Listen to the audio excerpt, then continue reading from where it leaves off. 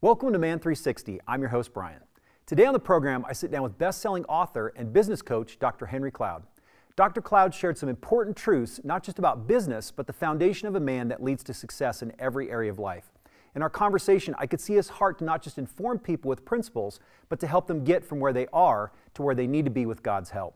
In my hobby segment, I share about something I've collected most of my adult life and give some pointers to maybe start your own collection. Then we have a chat with musical artist and worship leader Tyree Morris. He shared about all the ways he and his wife Janine minister in their community, and Ty answers one of the most important questions when it comes to reaching people who don't know Jesus. How do you do media that's not cheesy without compromising the message of the gospel? Ty and I had a fun conversation that I know you'll thoroughly enjoy. I'm glad you're here. Let's get started. Welcome to Man 360.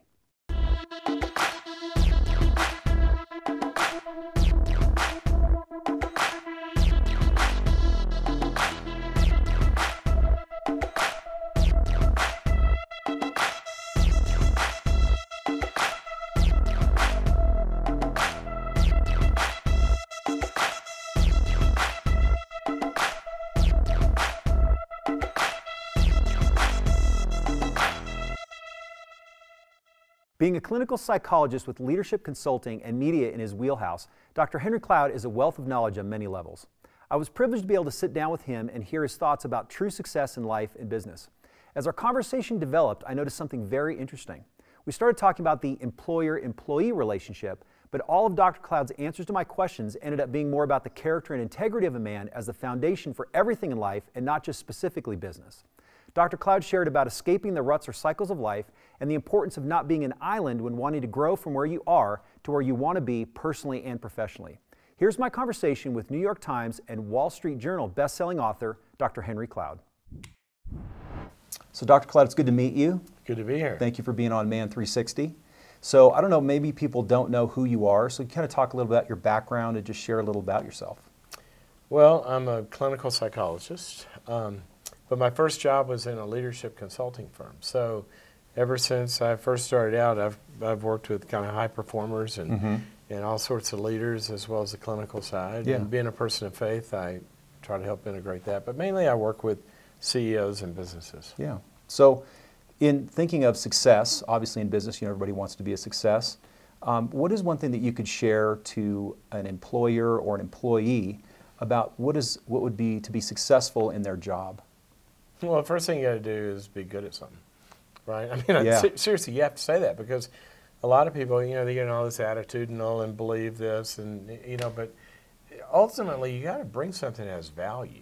Yeah. So that's the first thing. I think the second thing is that people can sometimes bring a lot of competencies and abilities to do things, but they've got to be able to build alliances with other people because you take something you do well, and you build an alliance with somebody that does something else. Well, now you've got something bigger than either one of you. And a lot of people they do their job, but they don't really work on their abilities to reach across the aisle in other parts of the building or out to regulators or investors. Yeah. This alliance piece is huge. Yeah. That's the first two. But the third one is the big one. And I always say this to young people, business schools, MBA programs, seminaries, med schools, they churn out those first two every day. People that are good at something, they're great networkers and alliance builders.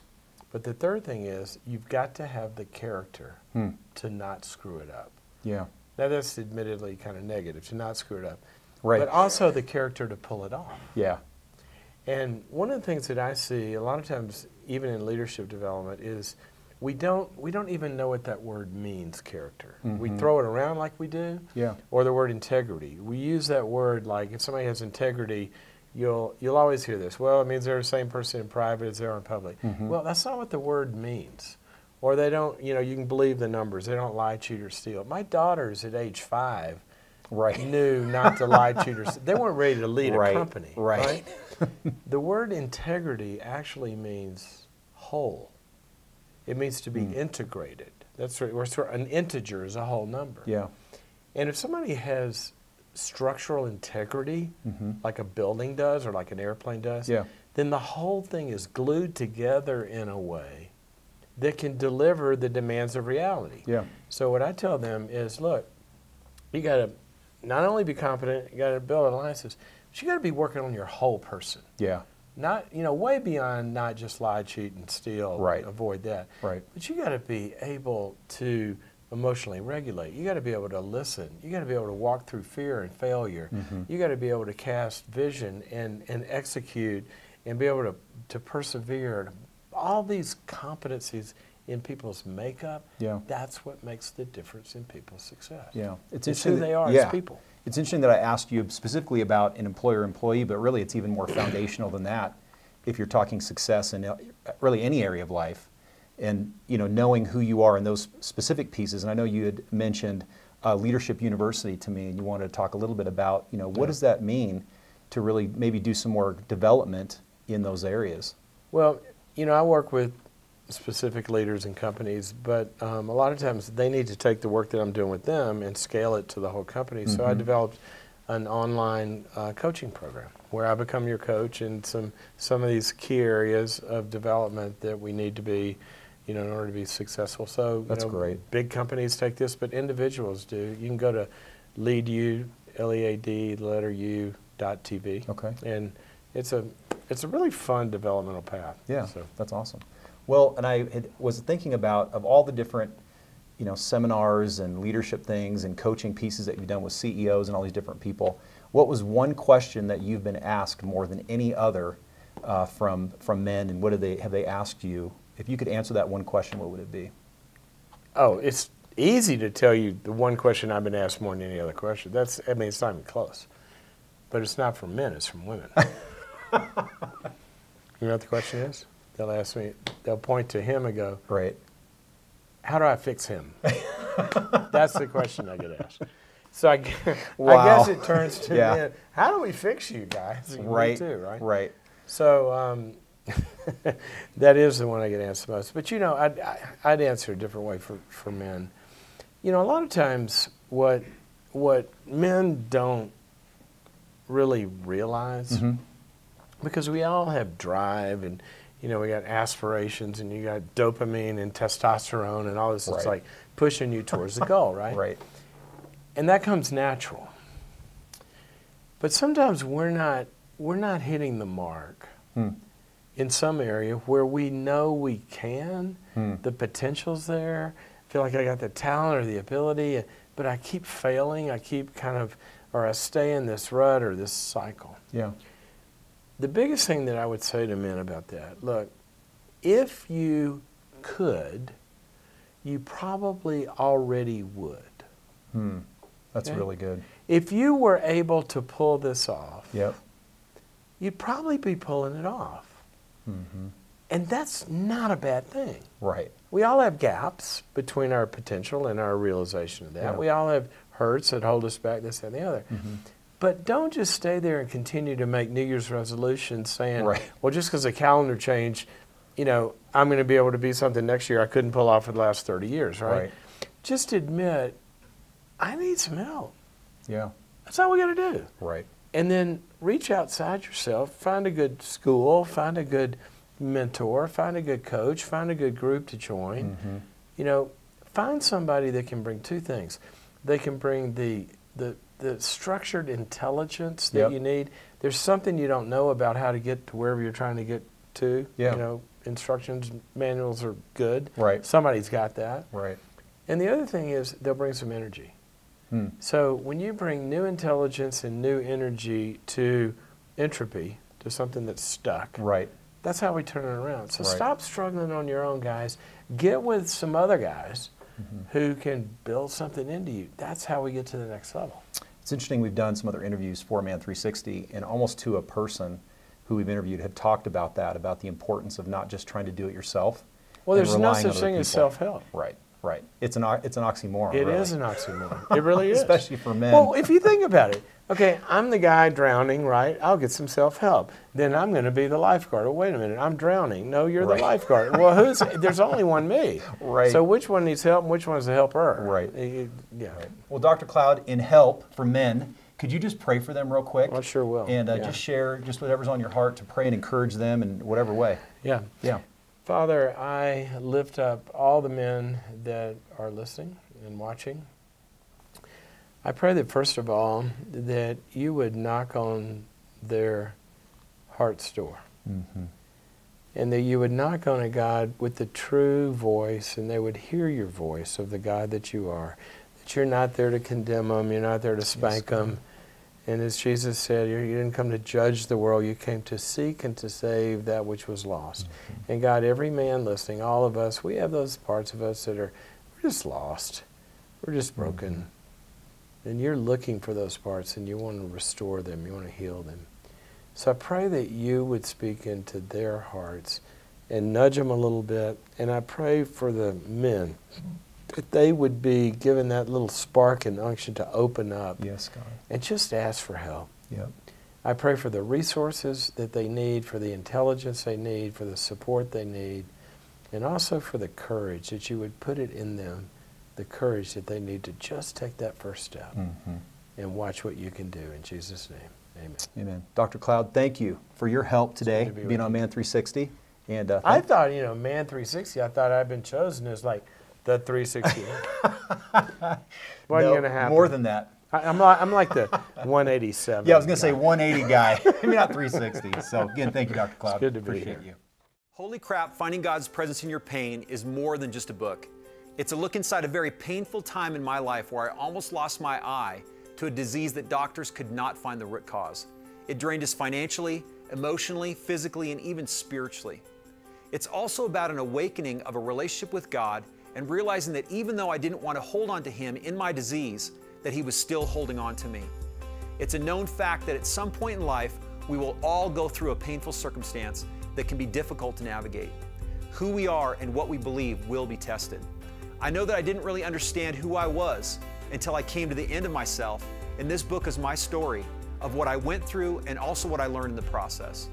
HolyCrapBook.com has also been set up as a resource for you to continue the conversation after you read the book. You can also go there for more information about how to order the book. I'm excited about helping people see that they can find the holy in the crap of their lives.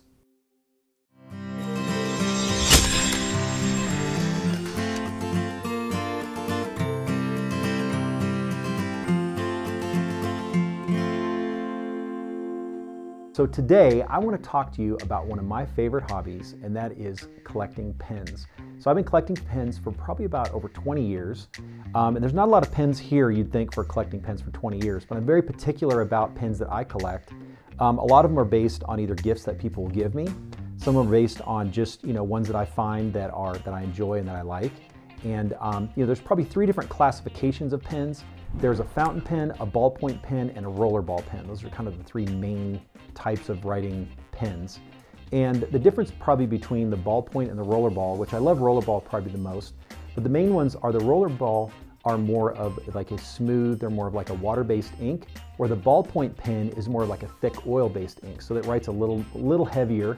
But I really like the, again, just that smooth writing, the easy ink out of the pen, which is wonderful. So first of all, let me go over real quick about refills for your pens. So just in pens in general, there are some great, Office Depot is a wonderful place to get refills for pens, and especially if you buy a pen that's overseas or kind of unusual in some way, you can normally find some kind of refill even from another company that you can put into your pen, which is great. So I love these Pentel, and there's other brands too that use this, but they have a plastic housing on them so you can cut this down basically to size, and you can fit this inside of your pen. So you take the old, the refill, pull it out, measure it, and then you cut it down. So as long as the end and the tip on here is the same distance from the end of the pen, then you can use these as they work great for refills, and you can get them in like a fine or a medium point as well. But I've also used Cross G2, this one here as well as a Schneider. And this is a really interesting size one that I just randomly found for another one of my pens that I didn't even think I was going to be able to find a refill for it because it was a pen I bought overseas, but it actually was great. So a few of the pens that I really enjoy collecting are Retro 51. That's a great pen, reasonably priced. They're about $50 to $75, maybe $80. And one of my favorite ones of these pens is this called Mission to Mars. So this is the container that it comes in. And it has a little plastic, and I keep all of the, as a pen collector, I keep all of the pieces and parts that come with the pen basically. But it has the American flag on it, it has Mars on it, it's kind of fun. And these are all numbered as well. So this is a numbered, I think there was 500 of these pens that only did in this collection. So some of the other ones too are Acme pens. Cross are great. This is a pen my mom got me for Christmas, I think 2 or 3 years ago. It's a Stormtrooper pen, and for deployment of this pen, instead of pulling the cap or on up or bottom, you just pull it apart and actually the end of the pen pops out. So that's kind of cool. And I like this one just for the deployment, plus I'm a Star Wars kind of guy, so I love that too. My mom knew that, so she got me that for Christmas, so thank you, Mom. The other pens we have here as well are ones that we just collected from just being overseas, you know, just our travels and different things. We've been to the Burj Khalifa in Dubai, and this was the pen I got up at one of the, at the observation deck up there, which is great. This one's from South Africa, and this isn't actually a pen, but it's a pen sleeve that you can put any kind of, you know, clicking pen into. And I just love the colors on here. And I saw Yolanda when we saw it, and I was like, I really want to get that because it would remind me of my trip. So a lot of my pens too that I've gotten are just been reminders of just different times that we've been around the world and done some great fun things. So the last pen I want to show you real quick is my Grail pen. So probably it's my favorite pen I have. I don't use it as often as actually other pens, but I like this pen more, so I know it's kind of strange. If you are a collector and if you have a hobby in collecting something, you may have something like this in your collection. This is a Mont Blanc Meisterstück. So I finally actually found this on eBay. It was about $99. Somebody was selling it, and I'd just been watching to see the price go down. And normally these pens are like in the $200 to a little bit more price range, and I'm like, that's kind of a lot of money to spend on a pen. I don't mind spending $100, but that was just a little bit more than I wanted to spend. So I actually finally got my Grail pen, and also because of, you know, I have a lot of different pens here for transporting sake and having them. You know, we have some different leather sleeves that you can get that are really nice. And again, I got all this stuff off of Amazon, which Amazon's a great place too to be able to get some of these places to carry the pens. This is a sleeve that actually carries 12 pens, so mostly this is where all my pens will live. And I'm not a collector where I will buy a pen and then keep it and put it in a drawer. I'll actually use it. So I have these are my daily use pens. And even though this pen I got for $100, this is a superhero pen from Acme. This pen was, I spent $100 on it. It's worth probably $250 to $400 right now, and I use it every day. So some people are like, oh, it's worth too much money, but I'm like, why would I buy something and collect it and then not be able to use it and enjoy it? So, I mean, that's part of the part of the enjoyment for me in collecting is being able to utilize these things, but it's also just the thrill of the hunt too. So hopefully you enjoyed this little segment about collecting, my favorite things to collect, my favorite hobby in pen collecting. And hopefully it encouraged you to possibly kind of step outside and maybe think about something that you would want to collect and make it your hobby.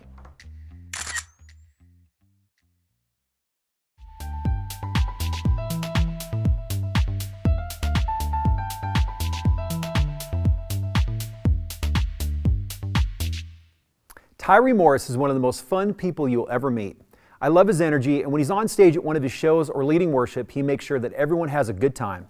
Ty and I sat down to talk about his ministry and the ways he's not only bringing music to people's lives, but activating change in them through being the hands and feet of Jesus to the community around him. Ty is also one of the artist relation connections for Compassion International, and my wife and I have grown to love him and his family. Here's my conversation with musical artist and worship leader, Tyree Morris. Tyree, thank you for being on my program, Man 360. Yes, sir. Thank you. Love you, appreciate your ministry. Yolanda, I love you and Janine, and just all the great things that we see you guys doing around town and connecting with people. You're always traveling. When I call your contact, you're in an airport, you're in Atlanta, you're in, you know, all these different places. But yes. Can you share a little bit about your ministry, about what you do, and kind of just talk about the music side of it, the family side, all the kind of the pieces and parts of your life right now? Well, quite simple, man. Ty Morris, H-O-W, stands for Tyree Morris and Hearts of Worship. You know, God has been like super, super dope to us. He has allowed us to be this Christian band and go into secular markets and do some real cool music and compel people to come to Christ. But it's not just about the music, man, because, you know, what we have, man, Janine and I, we operate a homeless ministry where we go out and we physically touch people and we physically feed people. That's awesome. Man, it's not much, but we want to say, hey, you know, God loves you and so do we. Yeah. So, you know, here's a sandwich here, and how can we pray for you? You know, here's water, here are socks. What can we do to help you out? And the music piece, you know, I mean, that's the easy part for me, man. That's the easy part. Well, I always tell you too. I always said you cherry picked like the best of the best for your band, and who you have it as your singers and stuff. It's just so great. And Janine sings as well. Janine sings with as well. You. So let's take a look at this music video that you released just this last year. and just and let people enjoy this for a minute. Alive. 'Cause I'm a summer, 'cause I'm a summer, 'cause I'm a summertime. Let's go! It's gonna be a good summer. No stressing. You thought you had me locked down, but he gave me kid a blessing. With him, doesn't matter what the season is, 'cause it's always your season. Spring, summer, fall, winter. Said I always had a reason to say it's a hot summer. 'Cause I've been here before. I want everyone to know. Know your things work together for you, girl. New shirt, new shoes, new soul, new shoes. Let's go! Just clap your hands. Come on, say, hey, look at me, mama. I'm trying to free everybody. Say, Everybody needs a second yo, let's tell 'em, hey, and if you don't know, now you know.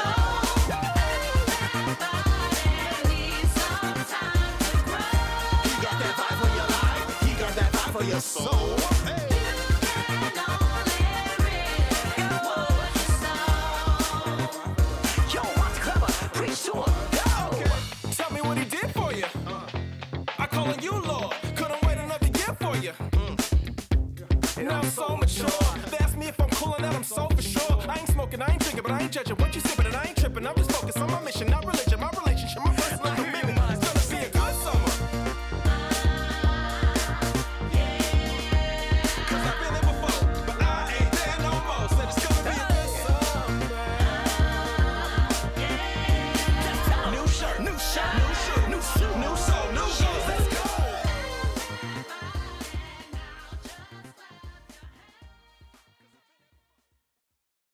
So Tyree, that was a great, amazing video. I love that. Thanks, man. So the cinematography of it. You know, obviously, I love the music piece of it too. But so, what do you see as a Christian artist, specifically with the music?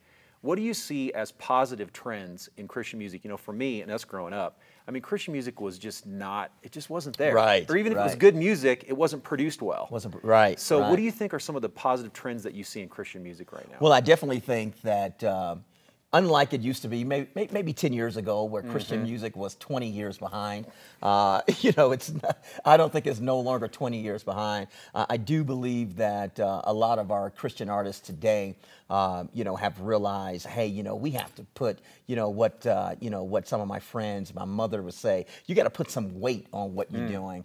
And what they begin to do is put weight on it as far as the production, as far as the lights and the glimmer and all of that cool stuff. Yeah. So I'm pretty excited about the direction that it's going, but we still have work to do. Yeah, absolutely, Yeah. absolutely. Well, I think too, what I appreciate about you as well is there's definitely a crossover quality, I think, to what you do. I see a lot of different relationships and things that you're building outside of just the Christian realm, and really to bring those people in, other people in, maybe that are not Christian. Yeah, but, absolutely. you know, that you can really minister to them in that way. But I know you and I have had many conversations about this.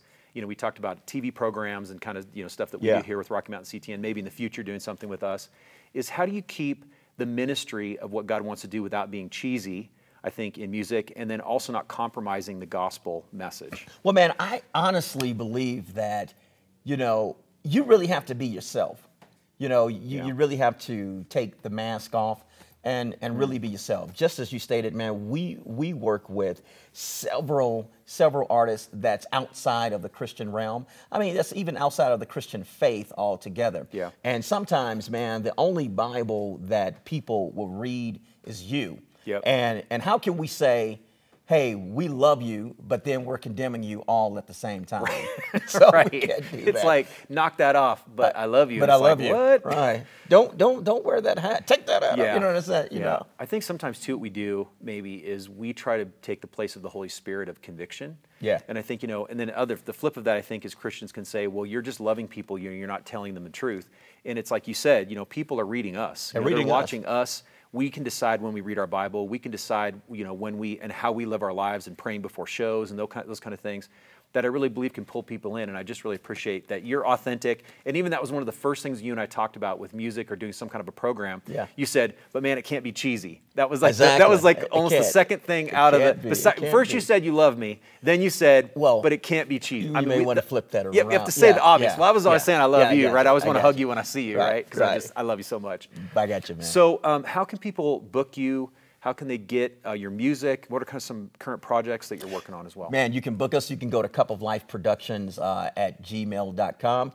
We have great folks who's always looking out to get us in front of as many people as we can. The cool thing about it right now, man, we're about 90 days out of booking, so if you want us, you better jump on it real quick. That's awesome. It's a good thing. It didn't used to be like that. Yeah. I was like, please book us. You know what I'm saying? So, please book us. But we'll do bar mitzvahs. We'll do whatever you want us to do. Birthday party, I'll be a client. But so you can do that. Man. Cup of Life Productions at Gmail. We are on every digital platform. Spotify. YouTube, Google Play, Amazon, anything that's out there. Yeah. So please check us out. Just Google me. Like Shaq said, Google me. You'll see me. I'm kidding. I love it. I love it.